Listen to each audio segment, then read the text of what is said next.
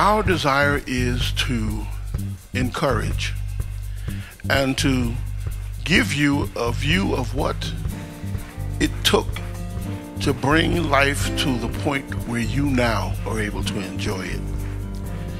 And to have you be encouraged today to understand that no matter how dismal, how dark, how difficult, how unfair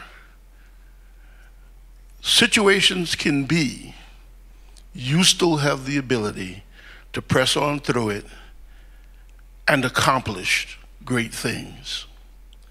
Somebody raise their hand with me and say, no matter what. I didn't hear you. No matter what,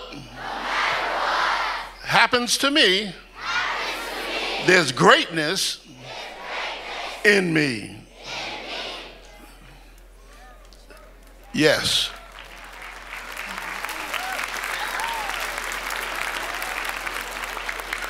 And so now the Performing Arts Ministry is going to come to you with our presentation of From Shore to Shore. Sit back, enjoy, eat up, take in all that you can, and I believe it will truly be a blessing to you, so that when you leave this place, you will say, it was good for us to have been here. Come on, give yourselves a hand clap. This is music that is an element of black heritage. With its clear, distinct sound, it speaks of a new day, a new level of life. In its rhythm is the cadence of persistence and patience. In its harmonies are found an assurance of divine support. Upon its melodies float lyrics of determination, hope, and faith. As with most things in life, the deepest and most meaningful work in you is accomplished by the most difficult and darkest trials you come through. Today, we will examine where we have been so that we can appreciate where we are and with greater determination, focus upon where we need to go. You know, for centuries, many immigrant groups have come to the shores of America and through hard work and perseverance quickly gained the status of first-class citizenship. One group of people has been the clear exception. Their struggle has been a long and hard struggle. Though the cast of characters are described as black and white, it is a story about wrong and right. A struggle that dates back to the beginning of time. We begin our presentation during the 1600s on the continent of Africa.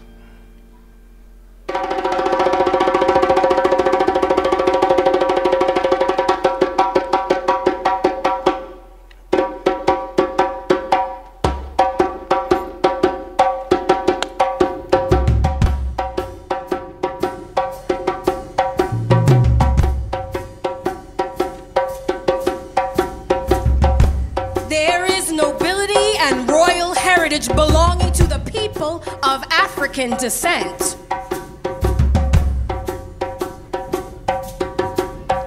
Africa was the birth of nations with a rich history of science, mathematics, and technology.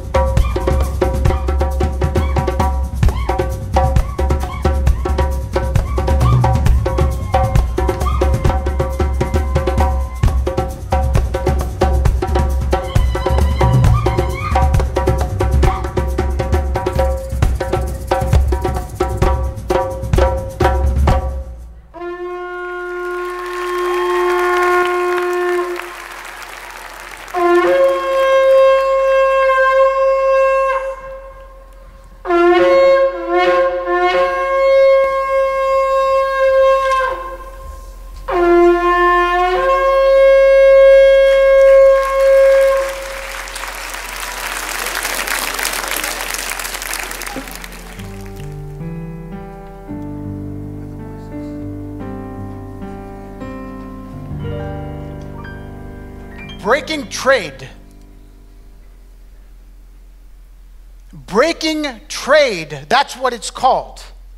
After permission was granted, the captains would go ashore to examine the Negroes that were to be sold at markets in Africa. Several thousand are frequently sold who had been collected from all parts of the country. While I was upon the coast during one of the voyages I made, the black traders brought down in different canoes from 12 to 1,500 Negroes, which had been purchased at just one fare. As soon as the wretched Africans fall into the hands of the black traders, they experience an earnest of those dreadful sufferings which they are doomed in future to undergo. And there is not the least room to doubt but that before they can reach these fares, great numbers perish from cruel usage, want of food, traveling through inhospitable deserts. And after they become the property of the Europeans, whom, as a more civilized people, more humanity might naturally be expected, find their treatment just as cruel and abusive. The men Negroes, on being brought aboard the ship, are immediately fastened together two and two by handcuffs on their wrists and an iron riveted on their leg. They are then sent down between decks and placed in a compartment partitioned off for that purpose. The women and the girls likewise are placed in a separate compartment between decks, but without being ironed. And an adjoining compartment is appointed for the boys. Thus are they stowed so close as to permit of no other posture than lying on their sides. Neither will the height between decks, unless directly under the grating, permit them from being able to stand. The hardships and inconveniences suffered by the Negroes during the voyage can scarcely be enumerated or conceived. They are more violently affected by seasickness than the Europeans. It frequently ends in death, especially among the women. But the exclusion of fresh air is the most intolerable situation of all. Great God Almighty, the fresh air being excluded, the Negroes' rooms very soon grows intolerably hot. The confined air is made poisonous by the effluvia exhaled from their bodies, and being repeatedly breathed, very soon causes fevers and sickness, which generally kills off great numbers of them. I was frequently a witness to the fatal effects of this exclusion of fresh air. The loss of slaves arising from the causes I've just mentioned cannot be numbered. And the situation of the miserable beings more forcibly urges the necessity of abolishing a trade which is the source of such evils. Captain went to yelling. Yes, the captain went to yelling. Would he take off his shirt now? Cause I want to kill you. God, great God Almighty. Great God Almighty. Great God Almighty. Bully went to bleeding. Yes, the bully went to bleeding. Captain, don't you kill me. No, Captain, don't you kill me. God, great God Almighty. Great God Almighty.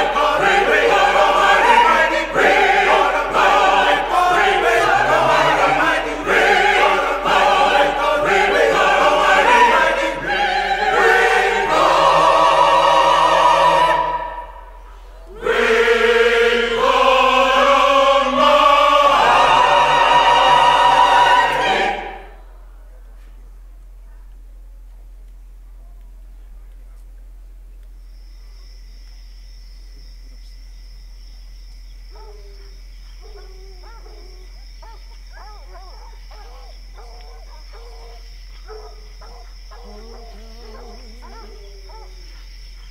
Just a little while longer, hold on. Just a little while longer, hold on. a little while longer, everything will be all right. Everything will be all right. You've got to fight on a little while longer. Fight on a little while longer. Fight on a little while longer. Everything will be all right. Everything will be all right.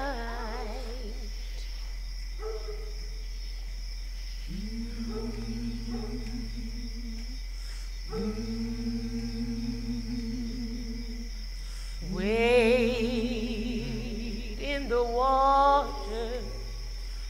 Wade in the water, children. Wade in the water. God's gonna trouble the water. Wade in the water. Wade in the water, children. Wade in the water. God's gonna trouble the water. God's gonna trouble the water. God's gonna trouble the water. God's gonna trouble the water.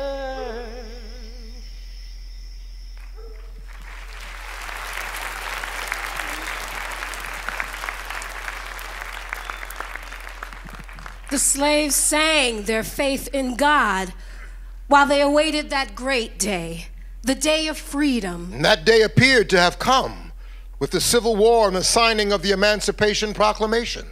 During the decade that followed the Civil War, blacks had statewide voting majorities in several southern states. The House of Representatives in the South South Carolina, became the first official body in Western civilization to have a black majority. And in Louisiana, Pinckney Benton Stewart Pinchback served as acting governor, making him the first person of African descent to serve as governor of any state.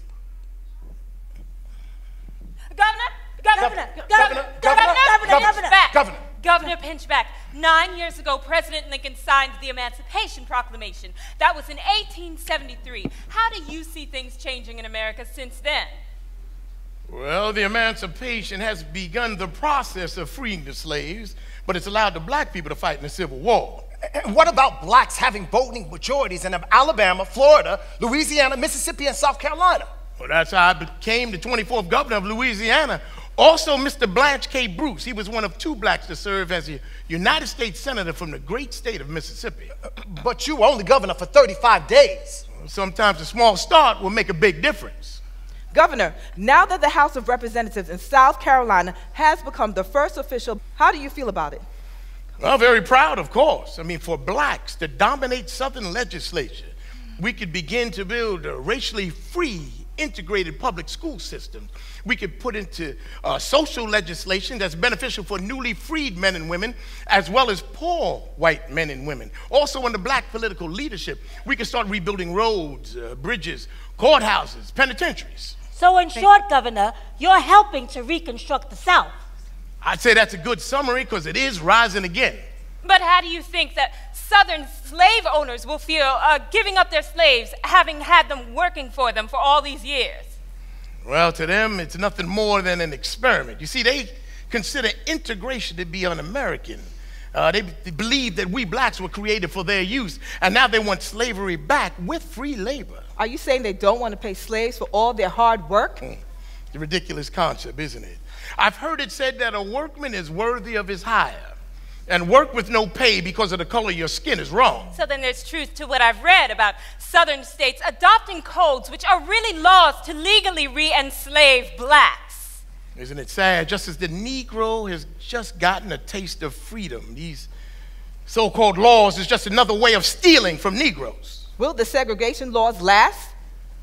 We're American citizens. We pay taxes like everyone else. These laws that separate us with Jim Crow lines from our American rights is not justice. But in the meantime, blacks will be arrested for sitting in the same restaurant with whites, using the same bathroom facilities, and drinking from the same water fountains. What about that?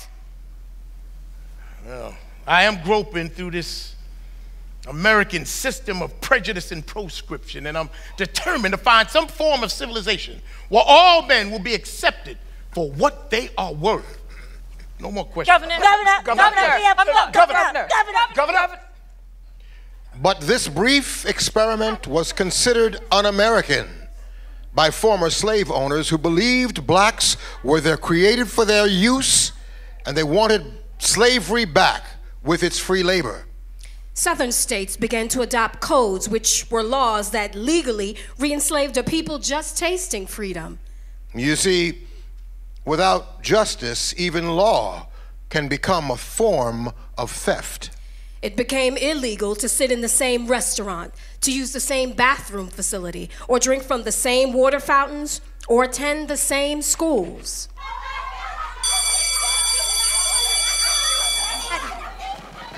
Hello. Hello, young lady. Miss Bethune. May I help you with something? You are a stateswoman, philanthropist, humanitarian, and civil rights activist. Yes, and an assistant to President Franklin D. Roosevelt. Pleased to make your acquaintance, Miss Bethune. Excuse me, Miss Bethune. I gotta take my seat. Children, come to order.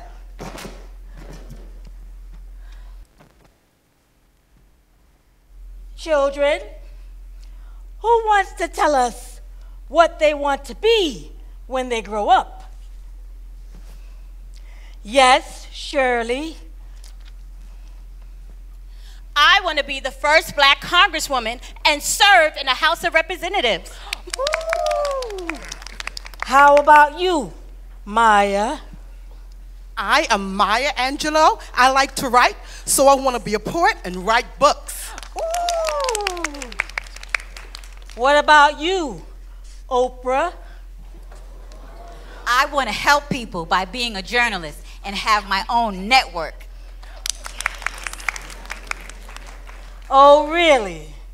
What about you, Condoleezza? My name is Condoleezza Rice, and I want to be the National Security Advisor to the President of the United States. Is that so? How about you, Barry? Oh, Barry. Come on. My name is Barack Obama. At first, I want to be a Senate and then the President of the United States. Come on now, children.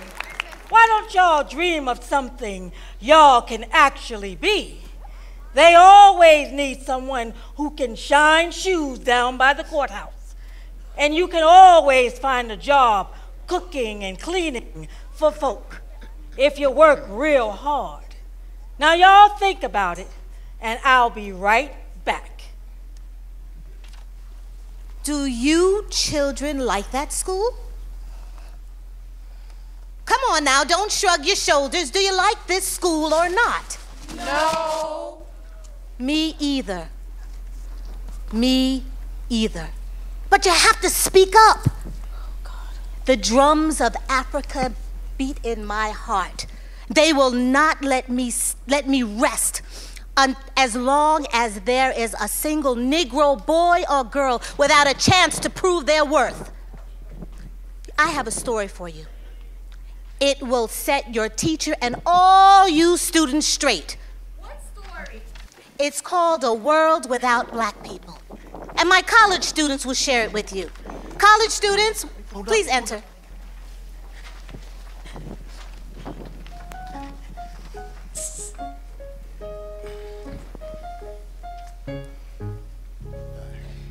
This is a story of a little girl named Thea. Thea was curious and full of questions. She woke up one morning and asked her mother, Mom, what if there were no black people in the world. Daughter, that is some question. Well, her mother thought about that for a long moment. Finally, she said, I wonder, what would this world be like with no black people? We'll have to look into that. Now go get ready. We have a lot to do today. Thea ran to her room to get dressed. No black people. That is some question. When Thea came down from her room, her mother took one look at her and said, Thea, where are your shoes? Your clothes are all wrinkled. Child, we can't go out like that.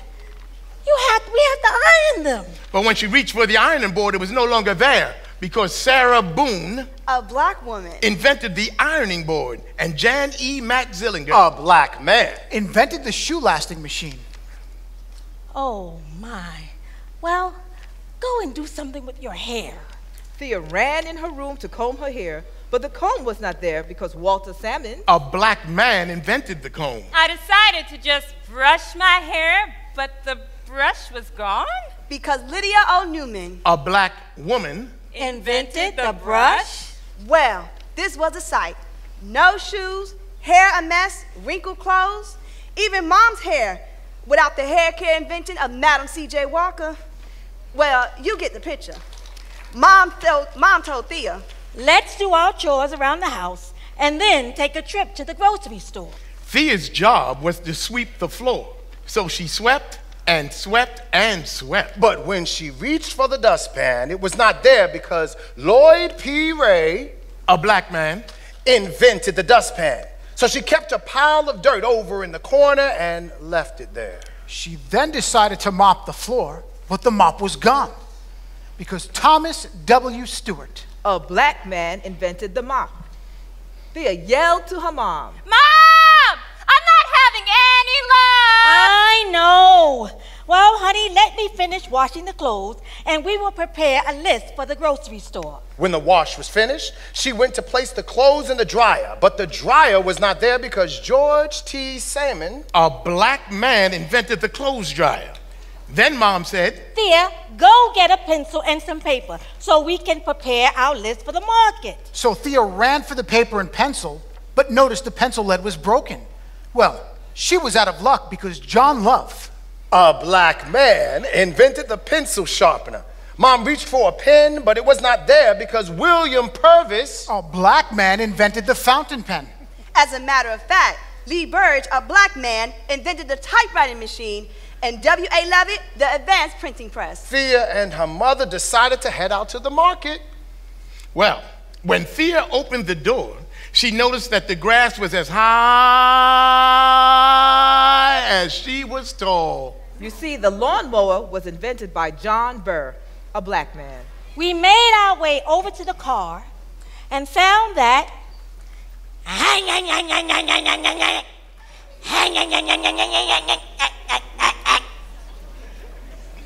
it just wouldn't go. You see, Richard Spikes, a black man, invented the automatic gear shift. And Joseph Gamow invented the supercharged system for internal combustion engines. We noticed that the few cars that were moving were running into each other and having wrecks because there were no traffic signals. Because Garrett A. Morgan, a black man, invented the traffic light. Well, it was getting late. So they walked to the market, got their groceries, and returned home. Just when we were about to put away the milk, eggs, and butter, we noticed the refrigerator was gone. You see, John Standard, a black man, invented the refrigerator. So we just left the food on the counter. By this time, Thea noticed she was getting mighty cold. Mom went to turn up the heat, and what do you know? Alice Parker, a black female, invented the heating furnace. Even in the summertime, they would have been out of luck because Frederick Jones, a black man, invented the air conditioner. Thea was very upset and said, Where's Daddy, how come he's not home yet? He had to go to the hospital to visit your auntie, who may have to have open heart surgery. Hopefully Thea auntie doesn't have to get that surgery, because without Dr. Hare Williams... A black doctor who performed the first open heart surgery? Her auntie may not have any option. Not to mention, if auntie needed blood, she probably would be out of luck. Because Charles Drew, a black scientist, found a way to preserve and store blood, which led to his starting the world's first blood bank. When her dad got to the hospital, he had to take the elevator to the 15th floor. But there was no elevator, because Alexander Miles, a black man, invented the elevator. So I got to take the steps. Up and down. After a while, Thea's dad was trying to get home, but there were more obstacles. What's taking Daddy so long? Her dad said. I wonder what's taking this bus so long. But there was no bus because its precursor was the electric trolley. Invented by another black man, Elbert R. Robinson. Well, I guess I'll have to walk. While he was walking, he remembered he had to drop off the office mail at a nearby mailbox. But it was no longer there because Philip Downing, a black man, invented the letter drop mailbox. And William Barry invented the postmarking and canceling machine. Dad became very frustrated. While back at home, Thea and her mother sat at the kitchen table with their head in their hands. Thea said, Mom, it's getting really late. Where's Dad? I know, and it's not like him not to call us. Her dad tried, but the call wouldn't go through. You see, Henry Sampson, a black inventor, pioneered the technology that is used in today's cell phone. Well, what do you know? Dad finally arrived home and he asked, why are y'all sitting in the dark? Why?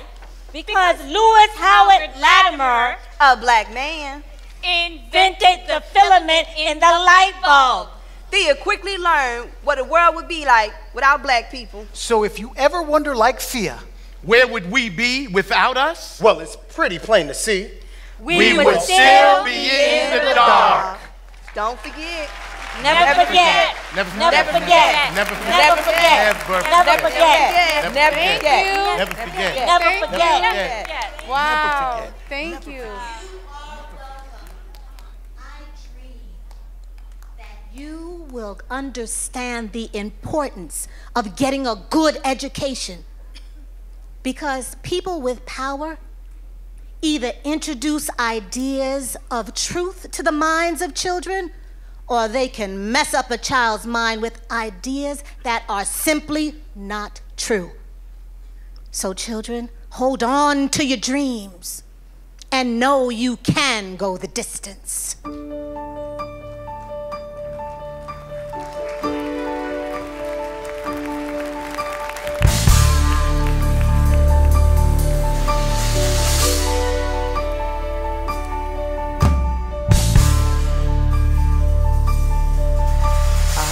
Often dreamed of a far-off place where a hero's welcome would be waiting for me, where the crowds would cheer when they see my face, and the voice keeps saying, this is where I'm meant to be.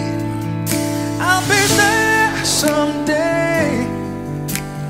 I can go the distance. I will find my way.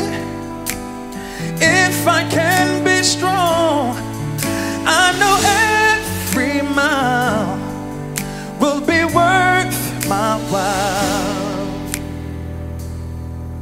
When I go the distance, I'll be right where I belong.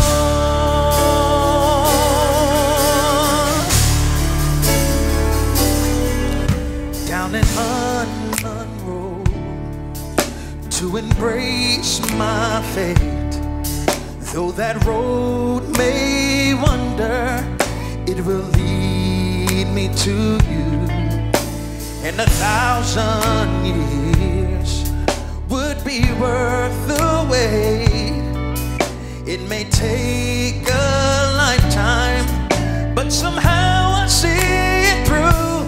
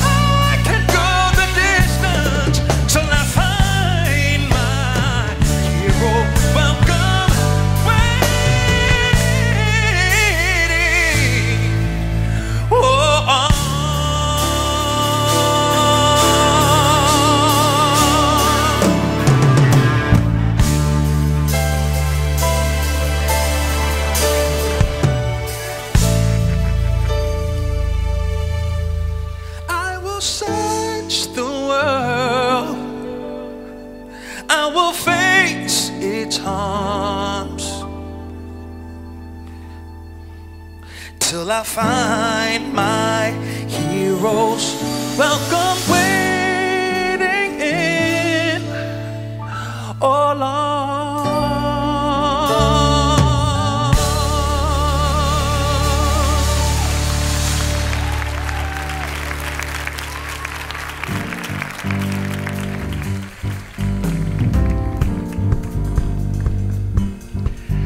The greatest God-given freedom is the power of choice. And yet there were those who chose ignorance and hate. The quality of your life depends on the quality of your decisions. And there were those who knew the issue wasn't black and white, but wrong and right.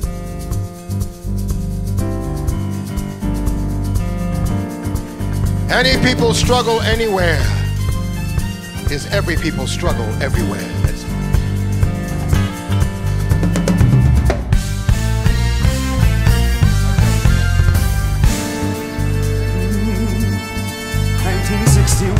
1960 who? 1960 what? 1960 who? 19. Hey, the Motor City is burning. That ain't right. 1960 what? 1960 who? 1960 what? 1960 who? 19. Hey, the Motor City is burning, y'all. That ain't right. There was a man, voice of a people,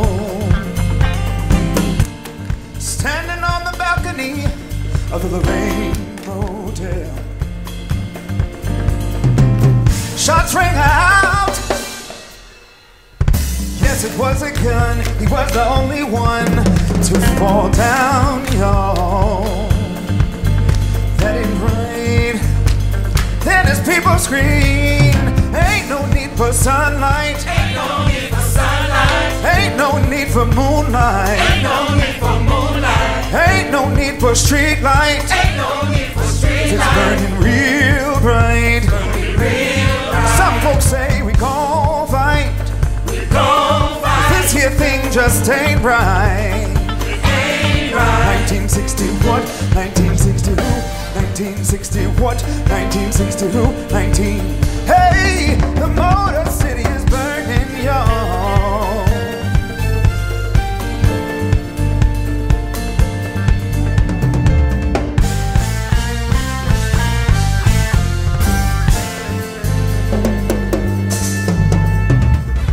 Young man coming out of a liquor store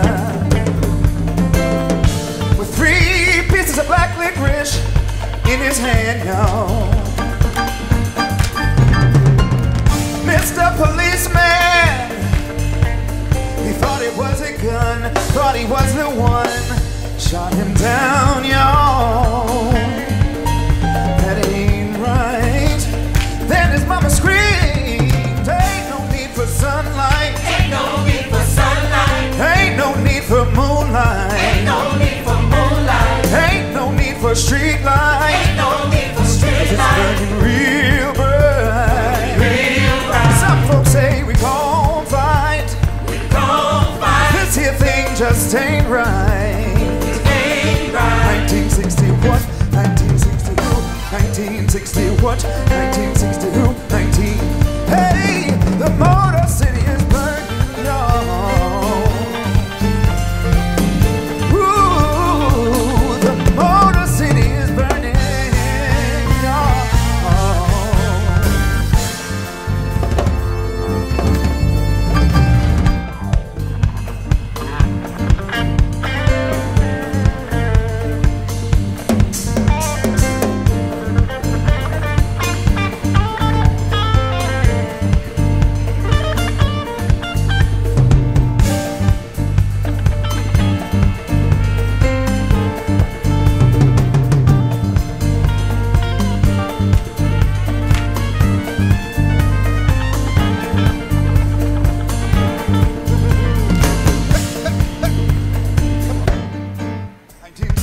What? 1960 who? 1960 what? That ain't right.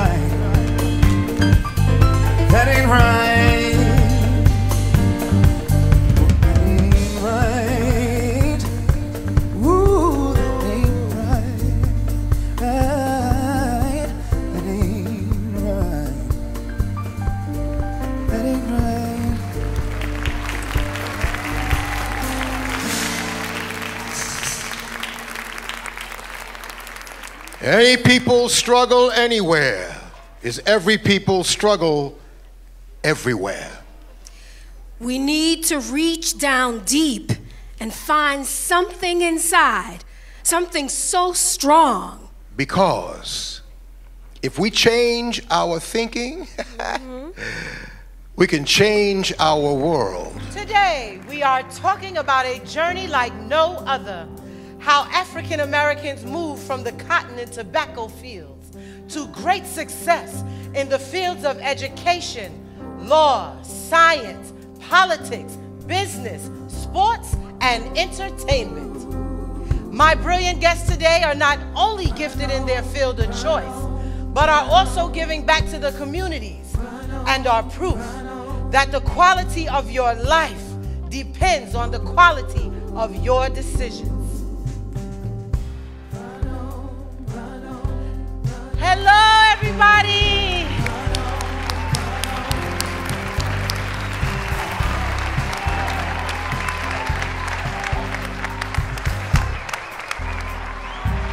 Let me introduce our guest. First up, at age 26, he is a millionaire and a multi-Grammy winner, none other than Chancellor Bennett, AKA Chance the Rapper!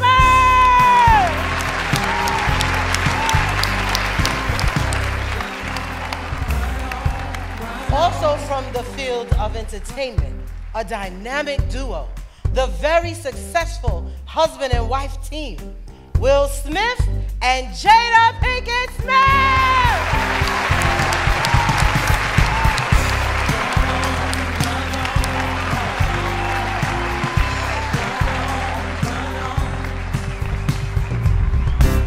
From the sports field, please help me welcome Mr. Basketball himself, NBA superstar, LeBron James!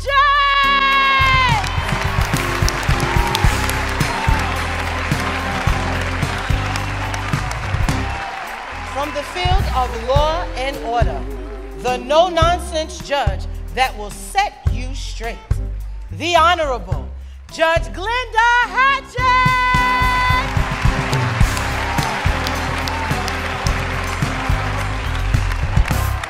Last and certainly not least, from the business field, Forbes 163rd richest person in America, billionaire, and the CEO of Vista Equity Partners, Robert F. Smith!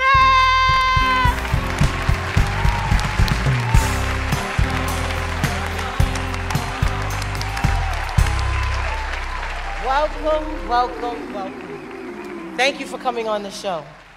Okay, audience, we're getting right to it. What do you have to ask our distinguished guest? Yes. Hi, Oprah! Hi!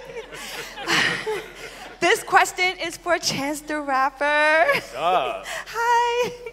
So, I read an article that you not only talk the talk, but you walk the walk when it comes to giving back.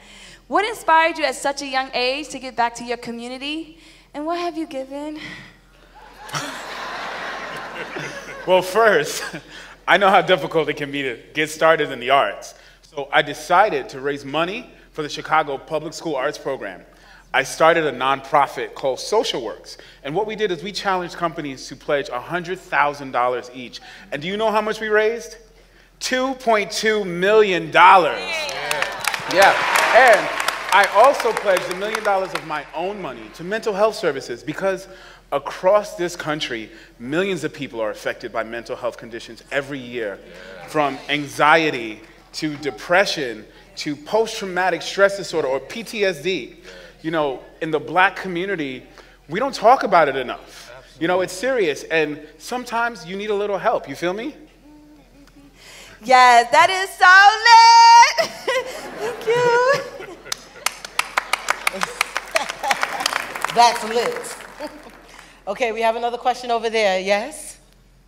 Good morning, Oprah. Good morning. So my question is for Judge Hatchett. Good morning. Good morning. So my question for you is, what do you say to females who are told that they cannot make it in certain fields? When they tell you you can't because you're a woman, you tell them you can because you are a woman. When they tell you that you can't because you come from a certain place or you've been born poor or you had to overcome some struggles, you tell them that that's the old story. You tell them that you are writing your own story of hope and of empowerment. You see, that's the real challenge. They don't know how you got here. They don't know what it took for you to get here. So I dare you. I double dare you. I double dog dare you to write your own story. The world needs to hear your story. Be blessed. Thank you. Wow. You go, Judge Hatchett. Next question. Gentleman in the blue. My question's for LeBron James. Yes. Mr. James, you were such a great basketball player and an inspiration to people like me as you use your platform to empower others. Sorry, a little tongue-tied. Celebrities here, you know. So, when someone had the nerve, no, the audacity to write some racist graffiti on your house in Los Angeles, how'd you deal with that? I mean, how do you stay focused? Good question. How do you stay focused? Well, Oprah, it's not easy. But you know, I'm from the hood, Oprah. I'm from Akron, Ohio. Okay. Akron, West Philly. You know. I know, you already man. know, brother. I know. It's rough, man. West For real. Philadelphia, born and raised on the playground is where I spent most of my days. Chilling out, maxing, relaxing on, cooling on, shooting some b-ball outside of the school. Where the couple of guys, they were acting out good. In your neighborhood. Don't encourage her. Don't encourage her. Come on. Don't encourage her.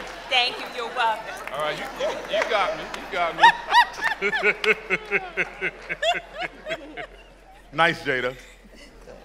But you know, no matter what, no matter how famous you are, no matter how much money you have, no matter how many people admire you, being black in America is tough. Yes, but you know, no matter what, I try to make sure I give back to my hometown and community organizations.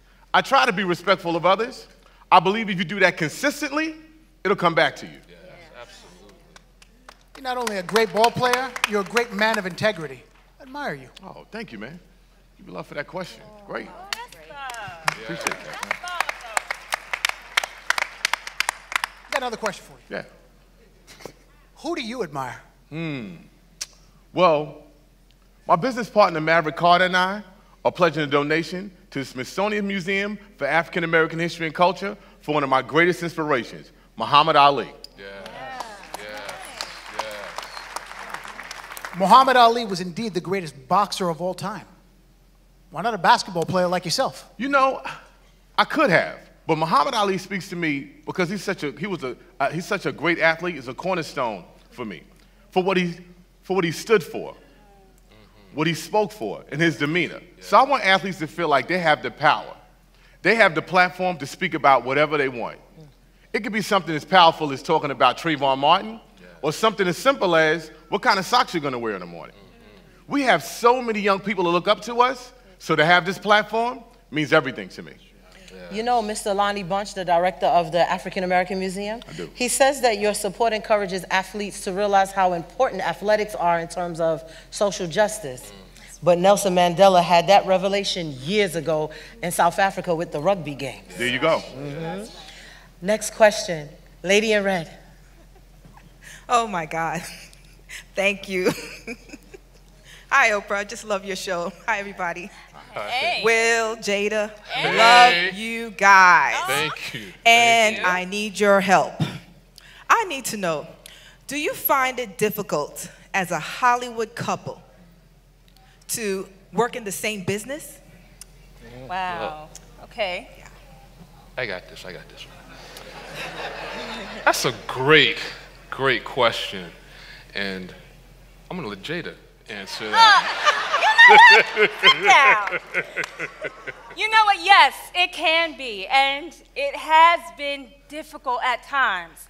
I confess, I have had some betrayals of the heart Both of us have. Yes, So yes. within my journey, what I had to realize was that I had to find all the peace, joy, and love within my heart in order to bring it to the table to share. Yes, and I had to do the same thing. But let me just say this. I was devastated. It felt worse than a divorce. How so? Because we broke up within our marriage. So you didn't actually leave each other? No, Oprah. But we had to change our mindset, and we had to rebuild with new rules and do things way completely different for it to work. I mean, I think all couples like Ruby Dee and Ozzie Davis, Denzel and Pauletta Washington, Steph and Aisha Curry, Beyonce and Jay-Z. Jay-Z, they'll all tell you that marriage, especially in this business, is not easy. It takes work. That's right, that's right. And Oprah, may I add something? Sure. Jada, hurry up. This isn't your Red Table Talk show. You know what, Joker? Stay seated. You know, in Hollywood, you hear things. You hear rumors, you read things, and some of it may be true. And some of it may not be true. I mean, shoot, a lot may not be true. That's you know what right, I'm saying? that's right. But if you are willing to do better, you cannot dwell on the past. You cannot listen to what people say. You have to be willing to move forward in order to win. Yes. Thank you. That's right. You know, Maya Angelou always said, when you know better, you do better. You do better. Okay, next question. Gentleman in the blue. Will and Jada, outside of your outstanding ability to perform, how do you give back to the community? Well, we have a foundation called... No, go ahead, Jada. No, it's okay, Will. You No, got the no, platform. Jada. You wanna speak? Ladies first. Okay, Ladies all first. right. But just hurry up because I want to hit a billionaire. Okay. We have a foundation called the Will and Jada Smith Family Foundation, which is to benefit inner city community development, youth educational projects, and underprivileged children and their families. Yes, and we've dedicated time and money to help the suffering families and children in South Africa. That's right, and right here in our own community. You know, we gave $1 million to the Baltimore School of the Arts, which is the school that Tupac and I attended back in the day. Yes, we've got to give back, y'all. That's right. Yes. Do we have another question? Okay, yes, sir. Hi, Oprah. Big fan. But this question is for Robert F. Smith. Yes, sir. First, I have to say, I was highly impressed by your very generous grant for the 2019 graduating class of Morehouse, my alma mater. Yeah, big. And I have to say, I mean, what a blessing it was to see the joy on the faces of those 396 male graduates graduating debt-free. Oh, man. And the fact that it was coming from a brother was highly inspirational. And I also understand that you are a major donor for the African American Museum. So my question to you is, why? What generates you the motivation to give back to the community? Why do you even give back? And also, what are some of the rules that you go by to become a billionaire? You know, my mother took my brother and I to the March on Washington when we were young. And we heard Dr. Martin Luther King's famous I Have a Dream speech. Now, my family had always instilled in us that our community stood for something. They were striving for something, and we were a part of it. So the lifelong goal of my soul has always been to give back. Then, when my grandfather was 93, I took him to President Barack Obama's inauguration. Yeah, and while we were sitting there back in 2008, he looks up at the Senate building and points out a window in the lounge where he used to work as a young man, serving tea and coffee and taking the hats and coats of various senators that came in. And he recalled looking through that window during Franklin D. Roosevelt's inauguration and not seeing a single black face in the crowd. So there we are, feeling the majesty of the moment of the first black president of the United States. Yeah.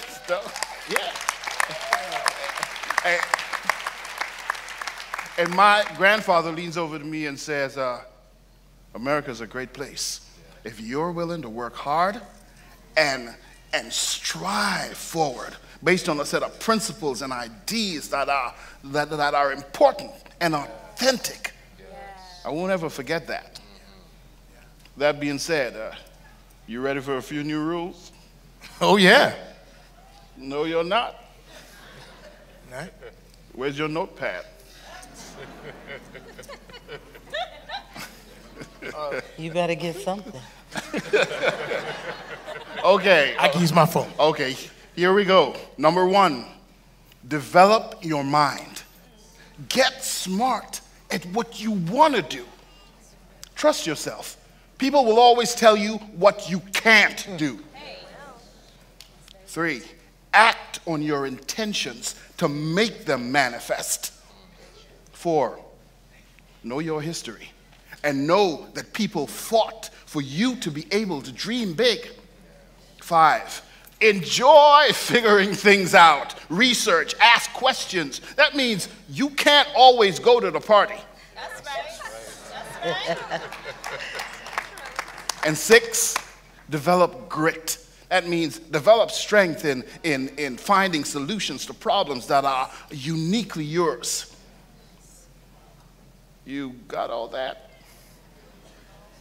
Still right? Yes, sir. Thank you. You are welcome. And look, let me just say, I'm not the only billionaire around.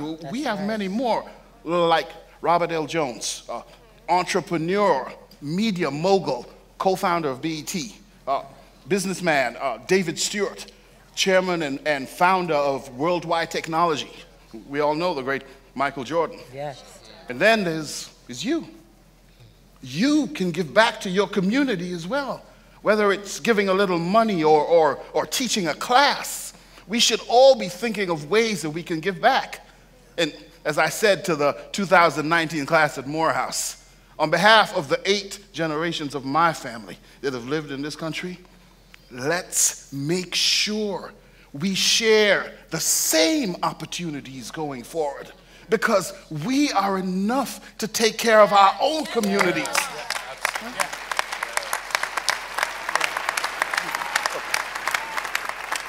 We are enough to make sure that we have all the opportunities of the American dream. Okay? Thank you, sir. Amen to that. And thank you to all my guests.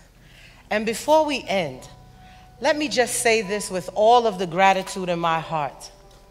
I, Oprah Gail Winfrey, who was born into poverty in rural Mississippi to a teenage single mother, would not be standing here today as an African American billionaire with my very own Oprah Winfrey Network, had it not been for the great black leaders that have come before me and the people during the civil rights era. Great leaders like the Reverend Dr. Martin Luther King, Coretta Scott King, Rosa Parks, Adam Clayton Powell, Shirley Chisholm, James Baldwin, Malcolm X, Maya Angelou, W.E.B. Du Bois, and the list goes on and on.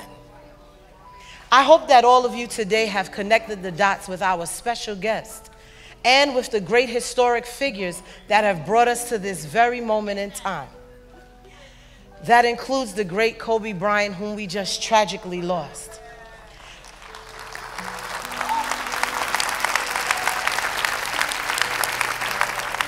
But his hard work for the sake of humanity still lives on. God bless you all. And in this new year, 2020, write the vision down and make it plain. And remember, always, always believe you can. Thank you.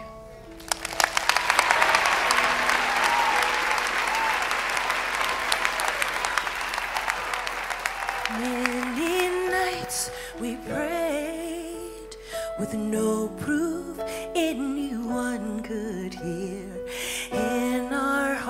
a hopeful song we barely understood. Please welcome my dear friends, Deshawn, Cassandra, and Dasha. Now we are not afraid, although we know there's much to fear. We were moving mountains long before we knew we could. Yeah. There can be miracles when you believe, though hope is frail, it's hard to kill. Who knows what miracles you can achieve when you believe, somehow you will. You will when you believe.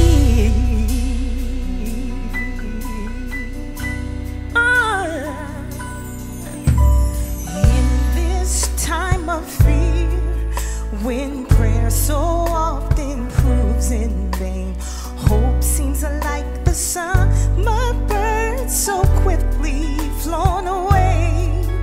So now I am standing here, my heart so full I can't explain, seeking faith and speaking words I never thought I'd say.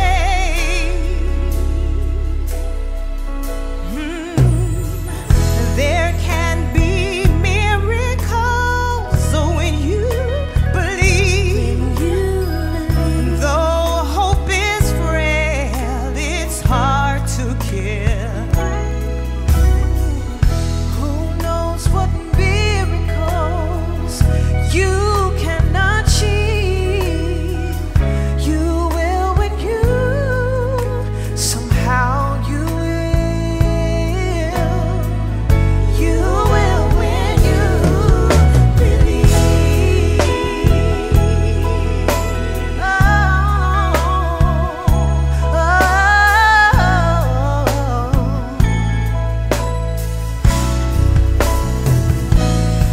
They don't always happen when you ask,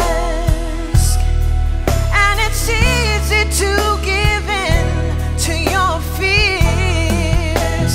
Oh, but when you're blinded by your pain, can't see your way, get through the rain, a small but still resilient voice says hope is very dear.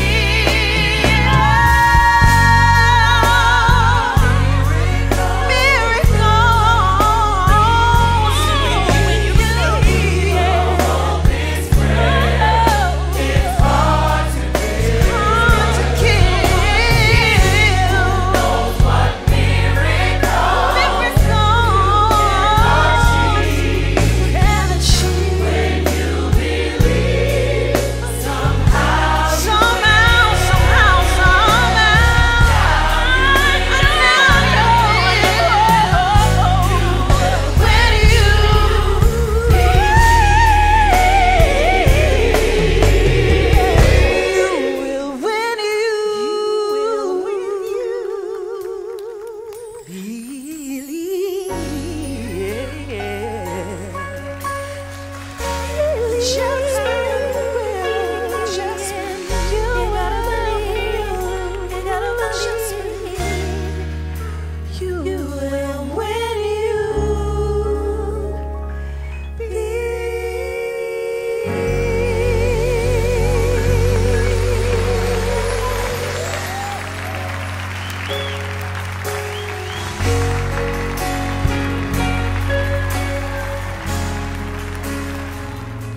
Well, we pray that you enjoyed yourselves today. Did anybody learn anything today? Yeah, somebody give yourselves a round of applause if you're taking something away from today. Let me say this to you. If anything you should grasp out of today, it's this. God has created each and every person and gifted them. There is something inside of you that is a proclivity towards the gift that God has placed inside of you.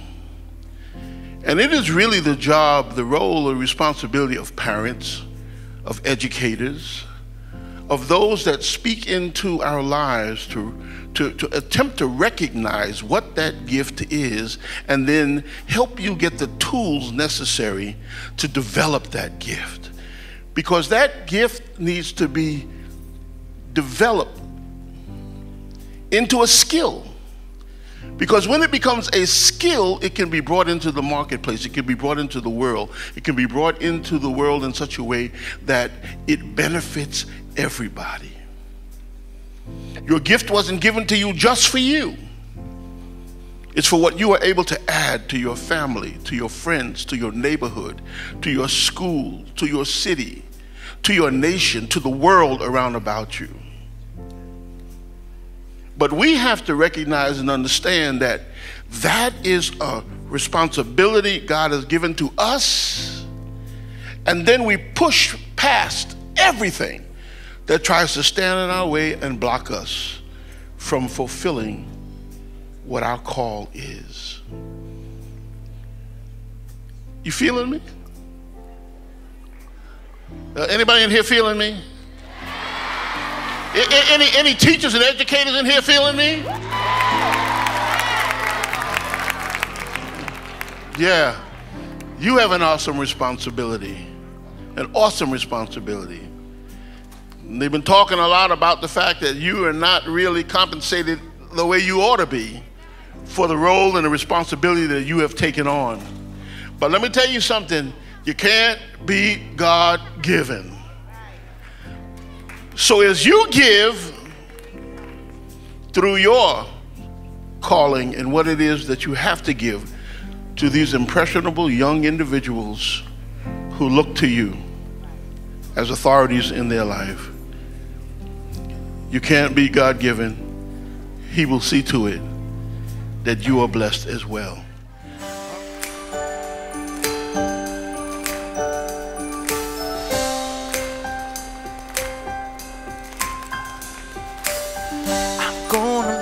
Change for what's in my life. It's gonna feel real good. I'm gonna make a difference, gonna make it right. As I turn up my collar on my favorite winter coat, this thing is blowing my mind. I see the kids in the street without enough to eat. Who am I to be blind, pretending not to see their needs?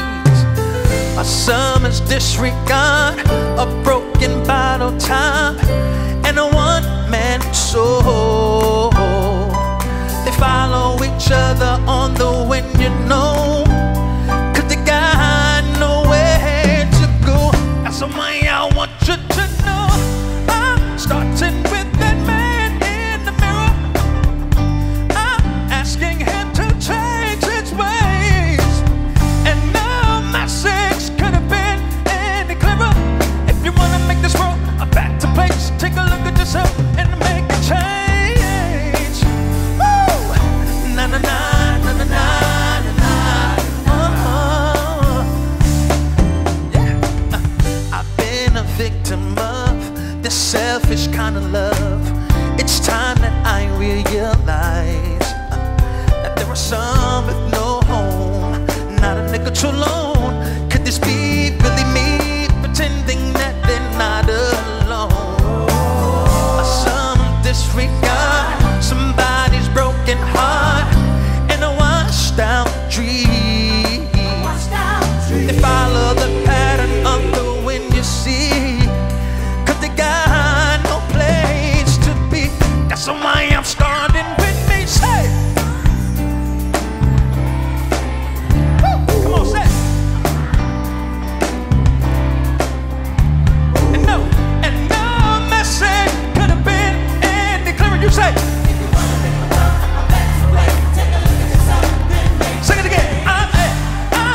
starting with the man in the mirror. I'm asking him. Let me hear you say it. No. If you want to make this world a better place, take a look. Let's go up and make that change.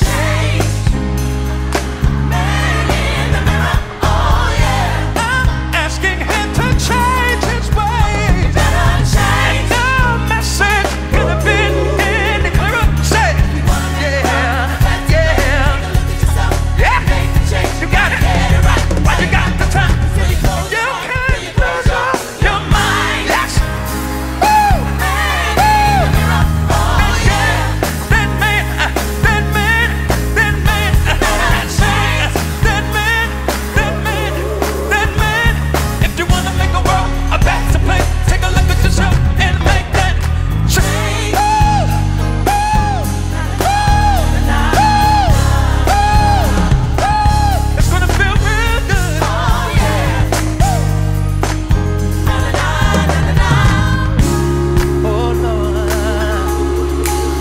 Stay to your feet. I'm gonna make a change. It's gonna feel